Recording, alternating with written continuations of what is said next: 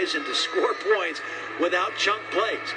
And they have had 0 in the first half, and that's something they'll have to address in the locker room. They're in the game, but they've got to find a way to create some chunk plays in the second half.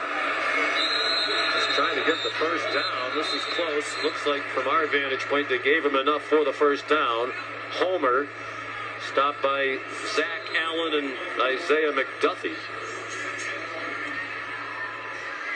Allen came back for his senior year and likely to be a first-round pick. And he's glad he did. He told us yesterday he thinks he got a lot better with a lot of terrific coaching over the summer from Jim Reed and this defensive staff. D. Wiggins couldn't catch it. I don't think D. Wiggins